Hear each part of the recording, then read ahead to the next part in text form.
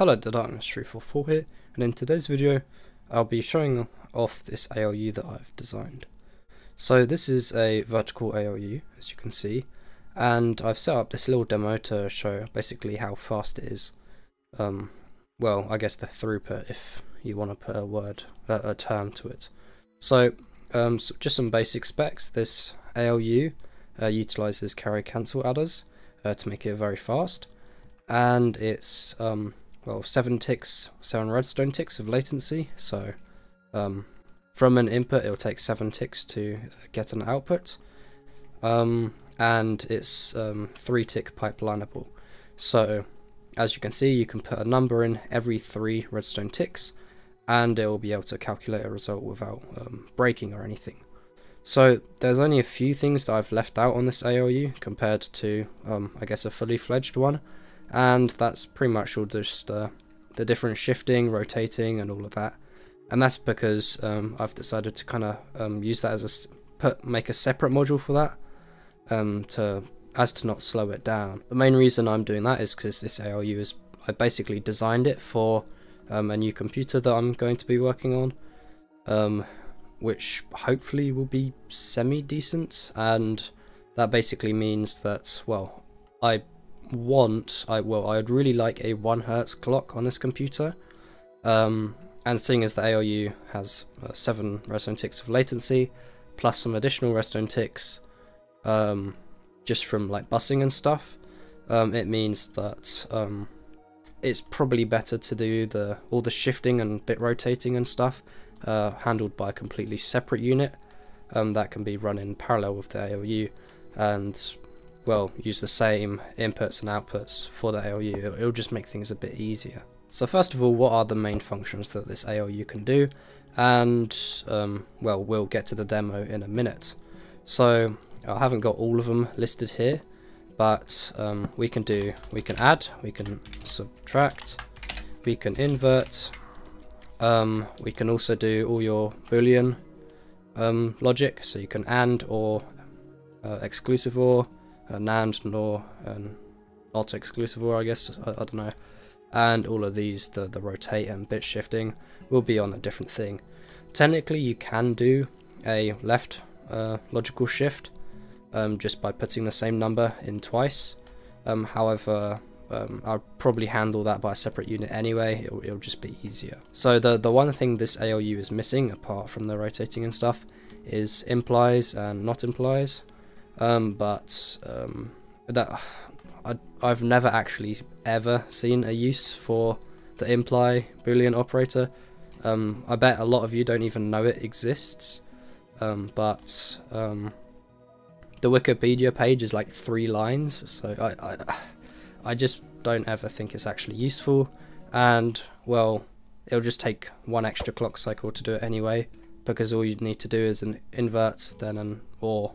You might need to do a NOR, actually. I can't remember too much. I don't think it's that useful, actually. So yeah, over here I've just got a basic setup for the addition anyway, and what we have is 8 numbers, and so these are just random numbers I picked. So 4, 5, 7, 24, 72, 47, 32 and 12, and on the other side we have another 8 numbers, so 5, 3, 11, 68, 33, 96, 62 and 5. And basically what we're going to do is we're going to add this number with this number, and we're going to do this number with this number, etc.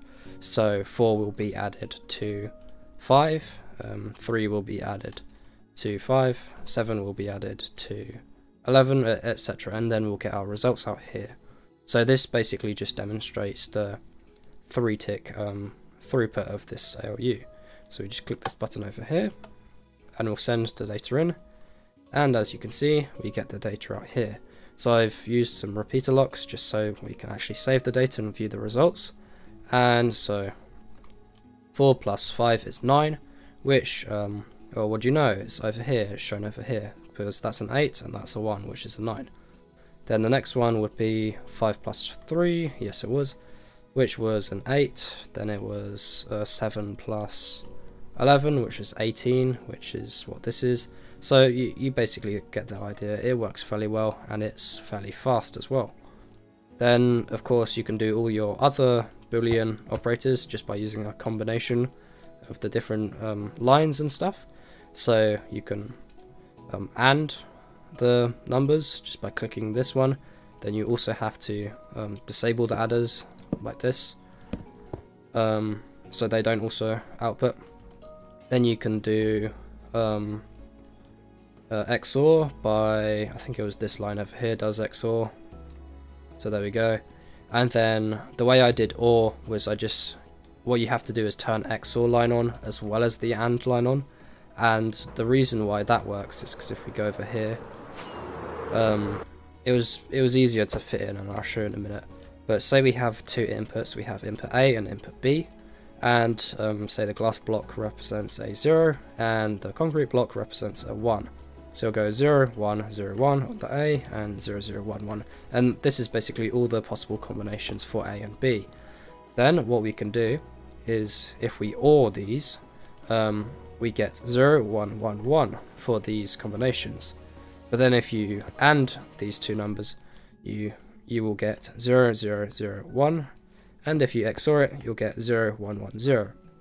Well, if you look at the OR column, it's kind of similar to XOR and the OR, because if you if you OR the AND and the XOR, you will get a OR of A and B.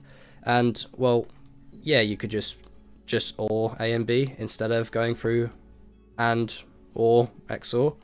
However, it's just faster to do it this way, because if we go back to the ALU and take a look at the way the wiring works, it'd just be a bit more complex, because so these are our inputs, and to OR it, well, we basically just, seeing as in Redstone this is literally an OR gate, you just connect them together and that's your output.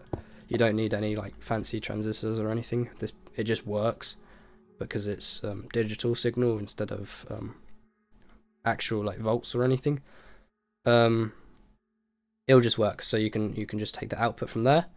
However, there's not really actually much space in this design, and while yes, I could just take that signal and bring it round all the way around here into here, over here, which is the output to the inverter and actually goes out, that would just be a bit space inefficient.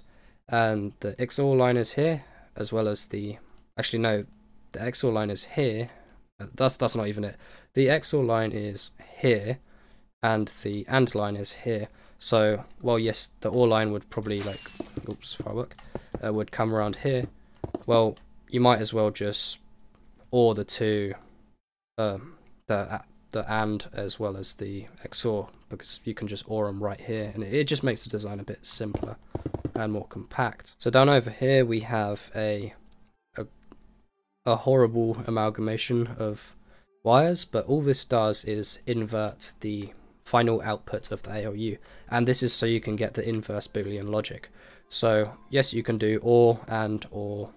No, so you can do OR. This line provides OR, XOR, as well as AND.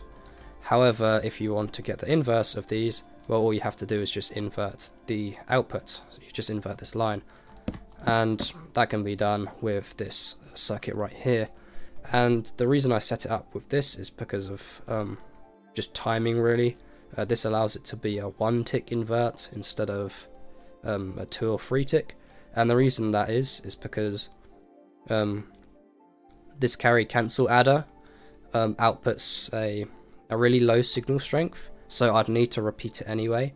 So instead of repeating it, then going into an inverter circuit, a toggleable inverter circuit, I don't repeat it at all, because it can go straight into the inverter circuit, reducing the time down by 1 tick, making this entire data loop only 7 ticks, which is pretty fast. I mean, of course there are faster, but it's fairly fast for its size, and it just works fairly well. So that does mean the design of this toggleable inverter has 2 different lines, and in an ideal world you'd only use 1 bus and it'd be connected to both. However, it just, size constraints meant I had to fit it like this. what you do is you just connect this one to this one and then just invert it like that, and that should just work. But yeah, so you can toggle the invert on or off. Let's just get a lever like this, and then as we can see we get the inverted. Of course we have to toggle this one on, so there we go, and we get whatever over here, the inverted state out here. And then if we don't want that, we toggle this one off and toggle this one on, and then we get the regular state. And then if we don't want any output at all, we can just toggle this one on, and then as you can see there'll be no output, it'll just output all zeros even if we have data in here. So just an extra handy feature that we can have. So the way I designed this ALU was I based it around a carry cancel adder. So this carry cancel adder is by Don from the OR server, and I'm pretty sure it's by Don. I found it on a YouTube video by 75RX where it was just a tutorial, and this was the original design.